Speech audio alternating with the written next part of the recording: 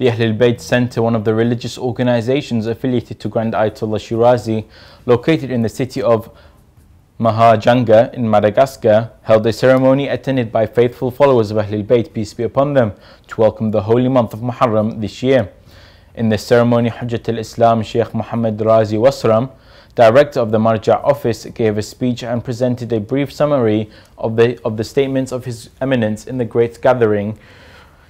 of religious missionaries ahead of Muharram Al-Haram 2024. The ceremony was followed by the Hosseini Majlis and a chest-beating ritual established by dozens of Shia youths from Mahajanga.